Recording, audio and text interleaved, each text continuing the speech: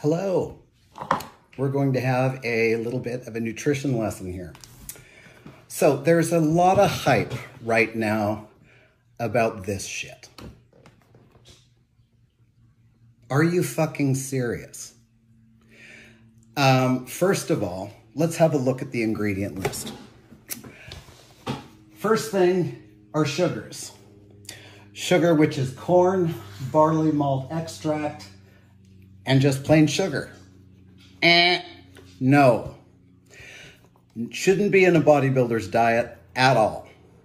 None. Nada. At all. Corn doesn't do anything for you. Barley malt extract does shit.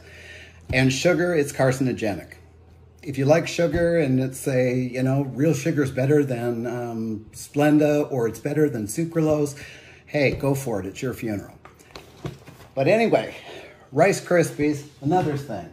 Pyridexine hydrochloride. It's the salt of vitamin B6. The salt. So now we've got 4 sugars, 1 salt. Decalcium pantothenate. The salt of vitamin B5. That's 2 salts, 4 sugars. But also, this is kind of rang a bell for me because it also enhances hair growth. So no wonder bodybuilders use it.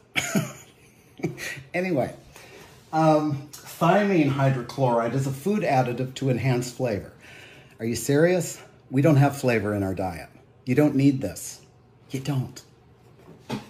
Iron phosphate is a pesticide, and it's also found in dog food.